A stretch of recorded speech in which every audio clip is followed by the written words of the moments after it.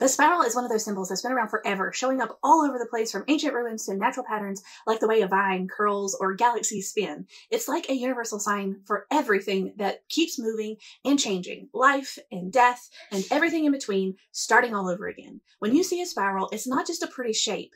It's a reminder of how growth and change are natural parts of life. It's kind of cool to think about how this simple shape connects our own little lives to this massive swirling universe around us, making everything feel a bit more interconnected.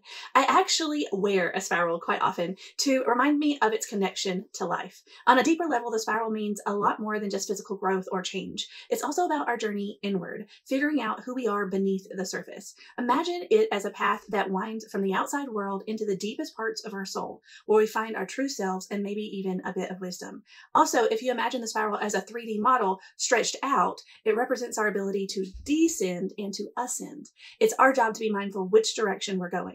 And the path isn't always straight. It's full of twists and turns and lessons learned along the way. The spiral reminds us that life's about the journey, not the destination. It tells us that every ending is just the start of something new and invites us to see our lives as part of something bigger, a never-ending cycle of beginning anew.